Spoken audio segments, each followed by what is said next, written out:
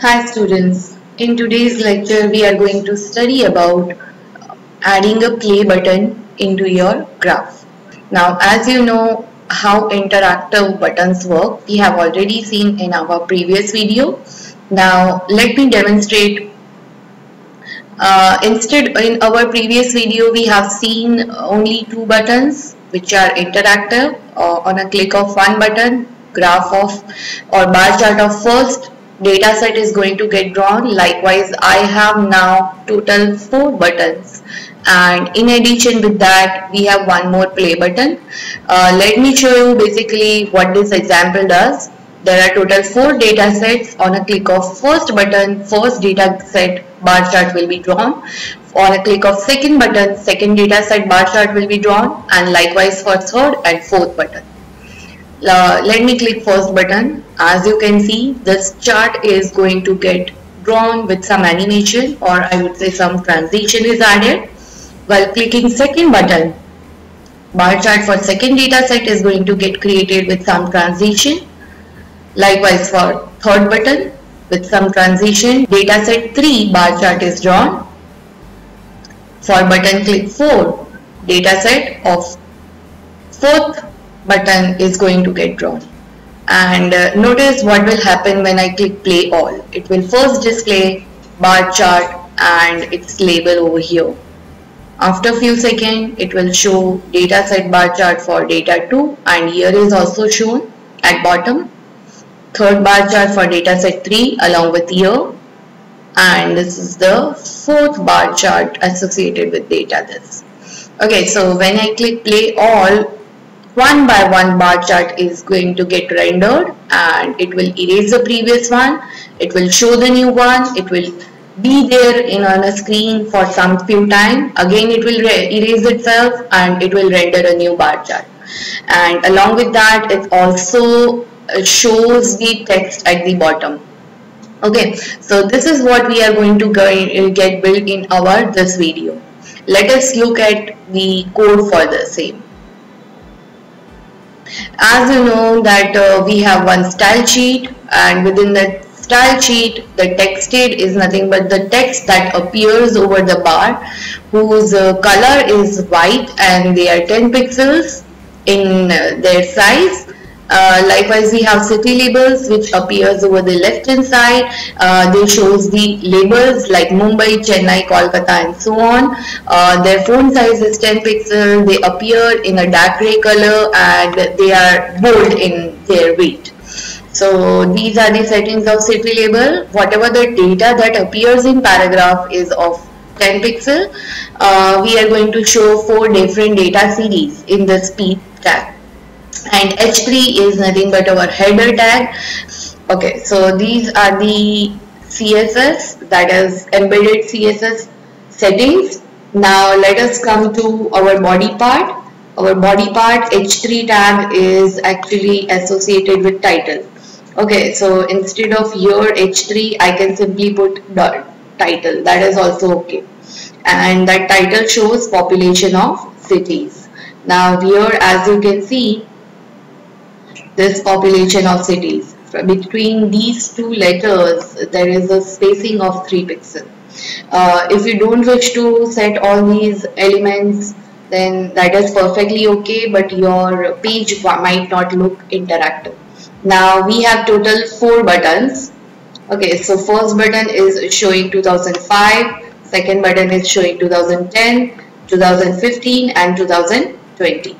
Now on a click of each button, we are making a call to a function show bar. Now remember, in our previous example we had only 2 buttons and we were making a call to show bar 1 and show bar 2. Here we are making a call to same function that is called as show bar, each on click event of all 4 buttons. Now instead of making a call to 2 different or some different function, we make use of only one function and we pass the name of data set that we wish to associate in that case. So while clicking 2005, our data set 1, data 1 must get associated. That's why the parameter is data 1. On a click of 2010, data set 2 must get associated. That's why second parameter is data 2. Similarly, for 2015, data set 3 must get associated. That's why on click event of 2015, the first parameter is data 3. And similarly for 2020, the first parameter is data 4, because this is the fourth data set that I must get associated with. Now each data set must draw bars with some different colors. Say for example, that's why I make use of second parameter, which will give us an argument, the color with which bar must get drawn.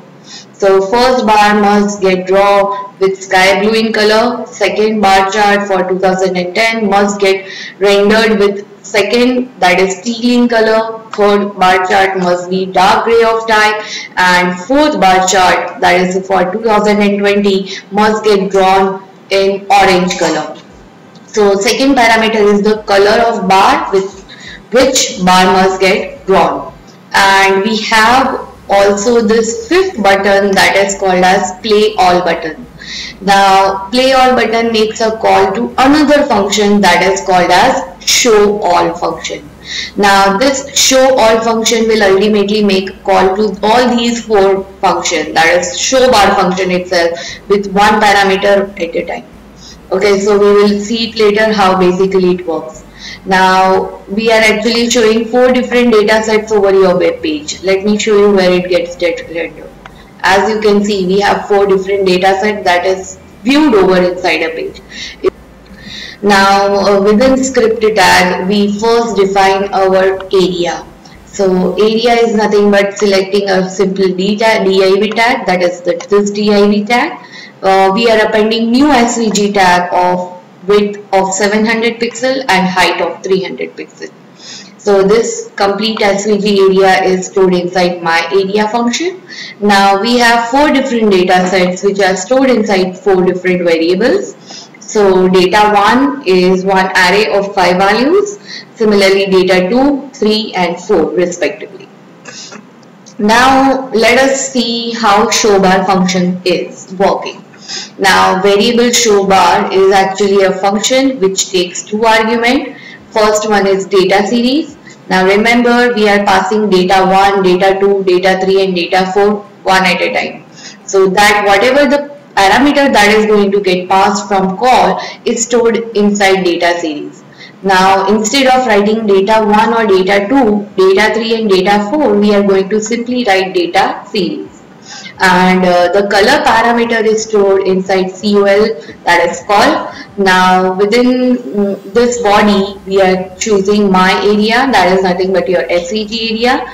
We select previous rectangles and remove all the previous rectangles if they were present. If they were not, nothing is going to get removed. And similarly, all previous text labels are going to get removed before we draw or we render new data. Alright, now this line is not required, this is going to remove it. Okay, variable bar is nothing but my area dot select all rectangle. Right, so basically whatever code that you will see over here is same as our code from our previous lecture, that is two interactive buttons.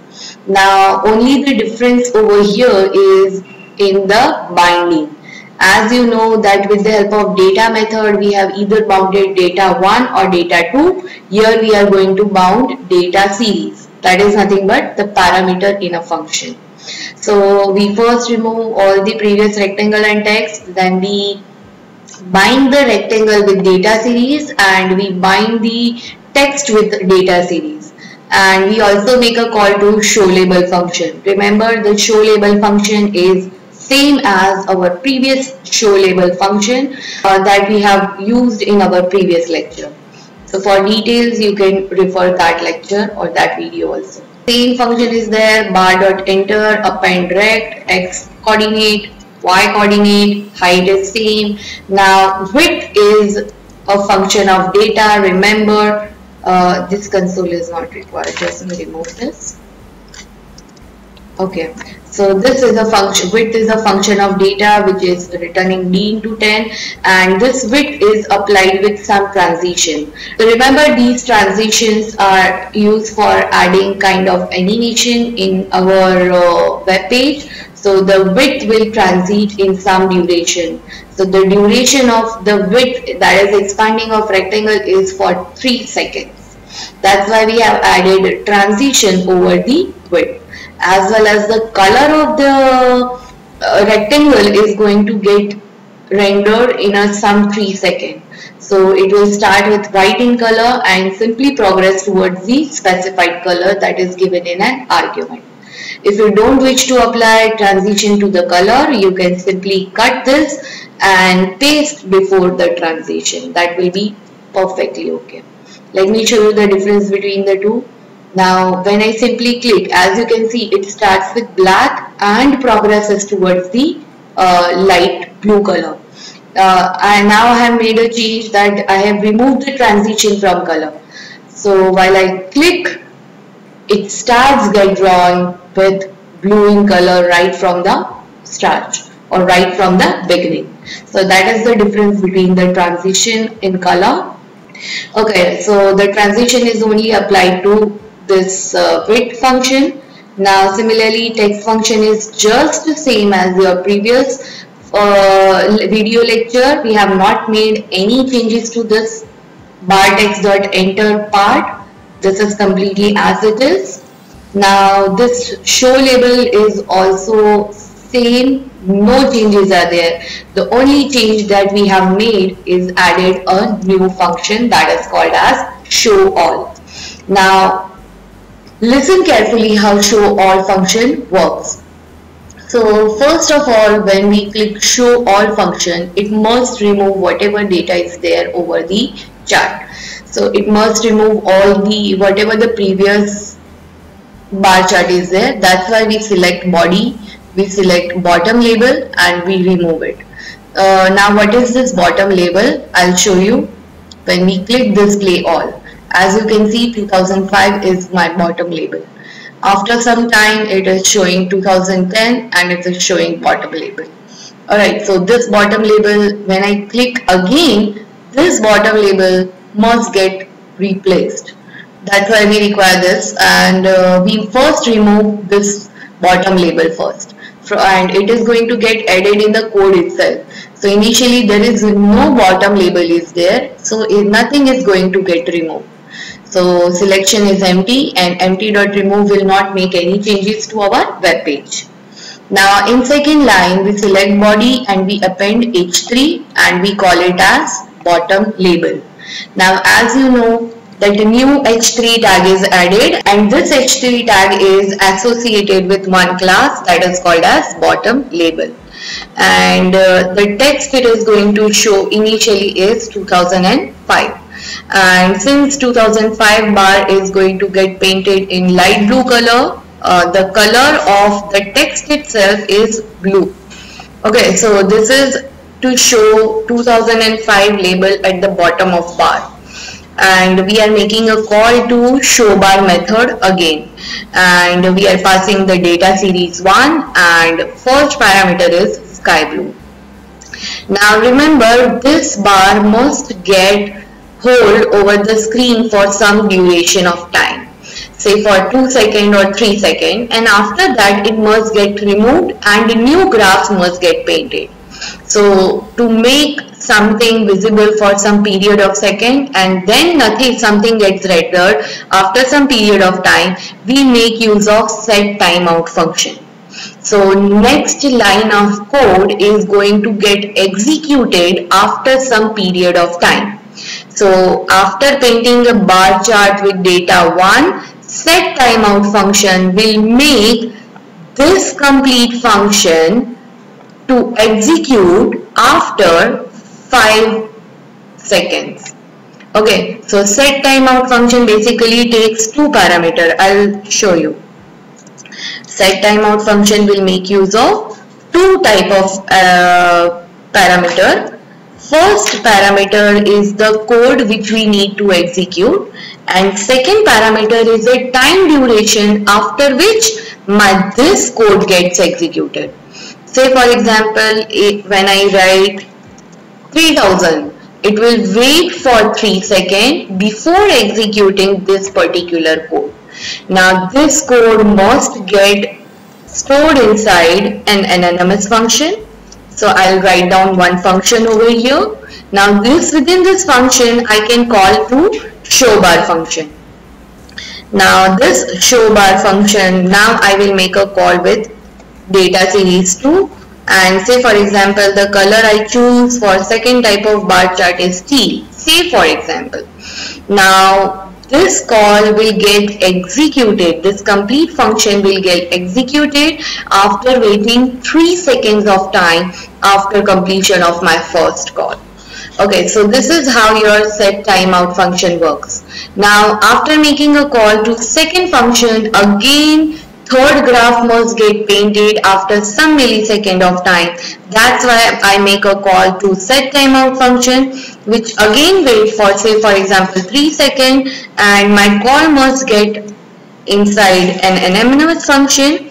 Now within this anonymous function, I make a call to showBar function. Okay, now this showBar function now takes parameter as data series 3, and say for example here I make use of green color. Okay, so this complete function or call will get executed after a waiting period of 3 seconds in time. Now remember one thing, that before we paint a new graph with the help of showBar function, we remove everything from our chart. So here as you can see, I just removed this extra explanation. As you can see, after SetTimeout, this complete function will get executed and wait for 5 seconds. We first remove all the bottom labels. First add bottom label. Okay, if it is there, then we add or we change its text to 2010. We change its color. We make a call to data series 2 with the teal color. Similarly, then after this, we again make a call to SetTimeout function, and we remove the previous bottom label. We add a new bottom label, and its color, its text is set to 2050. Its color is set to gray. Third type of data series 3 bar chart is drawn with the help of showBar function, and to make fourth bar chart, again we make use of SetTimeout function. So before drawing fourth bar chart, it will wait for 5 seconds. So data series 3 bar chart will get displayed over the screen for total 5 seconds. Alright, so within this last timeout function, again we remove label bottom, we add a new bottom label, and its text is set to 2020, and we call data series 4. Once again, one mistake is there. I make a call to data series 4. Alright, so I'll save this document, and let us observe this. While calling 2005, it is showing 2005 value. This is 2010. This is 2015 and 2020 data. Let us make a call to play all. 2005 is displayed as a bottom label. It is getting removed and new is painted 2010. Next, 2015 is getting painted, and finally 2020 is going to get painted. So this is all for today. Thank you everyone for watching this video. This is Munira Topia signing out.